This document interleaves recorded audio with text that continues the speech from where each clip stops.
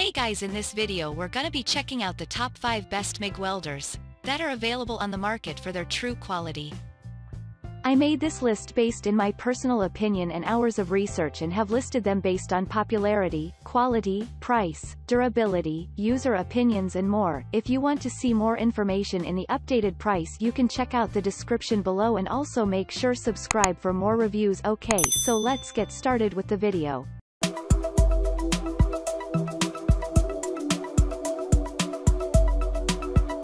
Starting at number 5, we have the Hobart Handler 140. If you are in the market for the best overall MIG welder for your home workshop, then this is a fantastic option. For starters, this model has one of the widest current ranges available on the market today.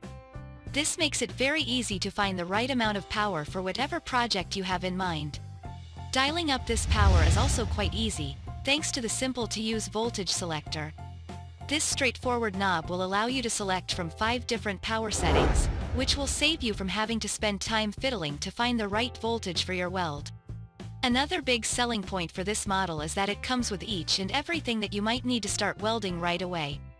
While many models only come with the most basic parts, this welder has a gas gauge, circuit clamps, and the nozzle to get the job done. It even comes with flux wire if you don't want to have to use any gas to get clean welds.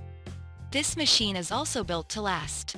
It is made to be extremely durable, which is never a bad thing.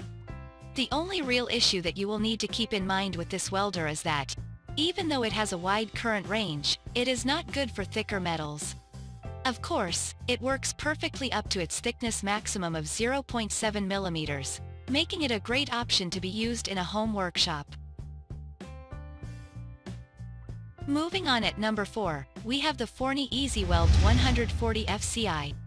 If you are someone that needs a welder while you are on the go or you just like to move about your shop to work at different stations, then this is the welder for you. This model weighs in at a trim 19 pounds, which makes it very easy to pick up and move from place to place. The carrying handle is another nice touch that makes moving this model a simple practice. Something else that makes this such a nice option for use on the go is that it is designed to be used without gas. Instead, this welder is meant to be used exclusively with flux wire, which is provided when you buy the welder. As you would expect from such a lightweight and portable machine, this welder is also quite compact. This easy-to-move design will allow you to store this model when it is not in use in a cabinet or in the back of your vehicle. The compactness of the welder only adds to its portability, which is, obviously, ideal. The only real issue with this powerful and compact MIG welder is that it has a very slow wire feed. While this shouldn't be too big of an issue for a beginning welder, it might seem way too slow for someone that knows what they are doing. Of course, this slower than average wire speed will force the user to take their time, which should result in even better welds. At number 3, we have the LOTOS MIG-140. If you are someone that uses your tools a lot and doesn't want to have to worry about your new welder breaking down, then this is probably a good model for you. This welder from LOTOS is built to last. Everything about it is extremely solid, from its handle, nozzle, and outer casing, right down to the controls and wire feed. No matter how much you intend to utilize your new welder, this model should hold up for a good long time. Not only will this welder last for years and years, but it also comes with just about everything that you need to get started welding right off the bat. The only thing that doesn't come in this package is a gas tank, but everything else is present and accounted for, making it a very convenient purchase to make. As you would expect from such a well-built machine, this model has a handy overload protection system built into it. This system will help to keep the welder from experiencing any unwanted energy spikes that could ruin the welder. This will, thankfully, help to keep the welder working even longer.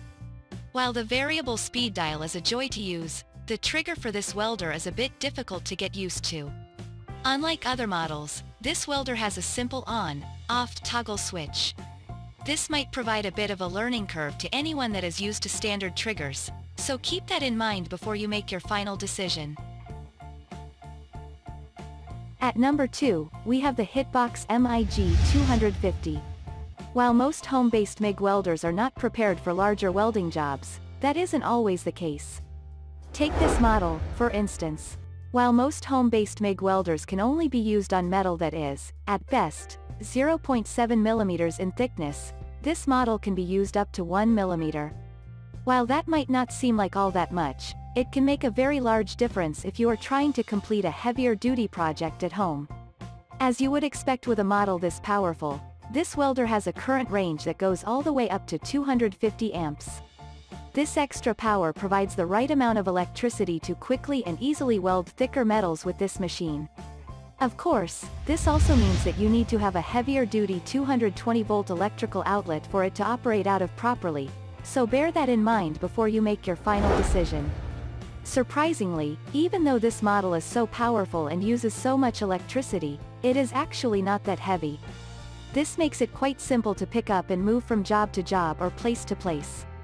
This versatility is something that really helps to set this welder apart.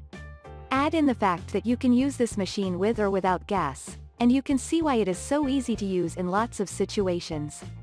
The only real issue with this otherwise wonderful welder is that the instruction manual is very difficult to understand. This shouldn't be a problem for experienced welders but might cause some consternation for someone that is just getting started. And finally at number 1, we have the Sungoldpower MIG-140. There are no two ways about it.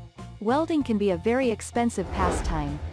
In fact, most welders, even these smaller MIG models, can get quite pricey.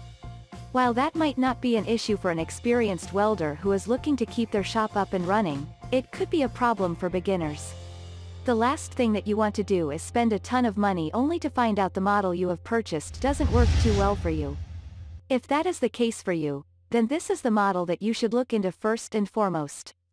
For starters, its price is extremely reasonable. Aside from that fact, however, this model also has plenty of great features to help make welding an easy and fun hobby. Its only real issue is, in fact, that it doesn't come with a reference chart to figure out the different metal types and what kinds of power you need. This model has a very large current range. In fact, it can even be used at 220 volts as well if need be.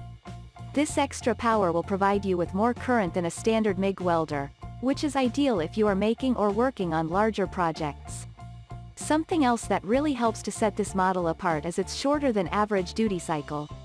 While it still does need a rest period before being used again, it is much shorter than many other models out there.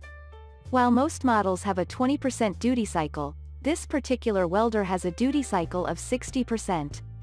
That means that for every 6 minutes of welding, the machine only needs to sit for 4 between work, which is a very quick turnaround. Thanks you for watching guys, I hope you liked this video. If this video is helpful to you, please make sure like, comment and subscribe. If you have any question related to this product you can leave a comment down below. I will get back to you as soon as possible.